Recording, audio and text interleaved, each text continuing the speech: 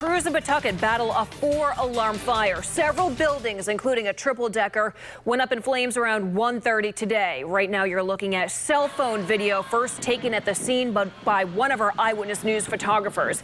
It happened at the intersection of Harrison and Slater Streets. Tonight, the Red Cross is helping the people who lost their homes. It is our top local story tonight at 6:30. Eyewitness News reporter Maura Kennedy joins us live with the details from the Blackstone Valley Mobile Newsroom in Pawtucket. Maura.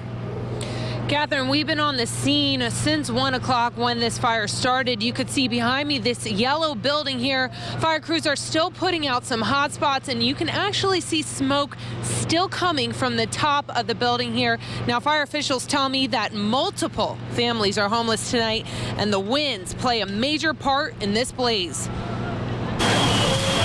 Flames shoot through Pawtucket homes as dozens of firefighters from 4 different agencies battle the blaze. The 3-alarm fire affecting 8 buildings and displacing multiple families.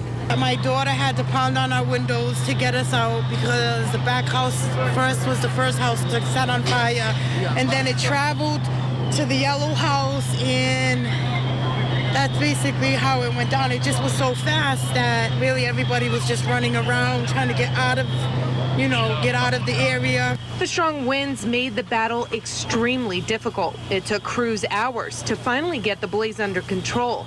Firefighters tell Eyewitness News how it started is still under investigation. We can't say where it started right now, but there indeed was a shed that was back there, which is totally destroyed by the fire. At least 24 people live in the 3-story home, and fire officials say luckily they were all able to escape. Neighbors came to help those families now homeless. We went home to get them blankets because they were cold out here. We had extra, so we just passed them on. Firefighter is being observed for carbon monoxide poisoning. No other injuries reported at this time. Reporting live with the Blackstone Valley Mobile Newsroom, Maura Kennedy, Eyewitness News.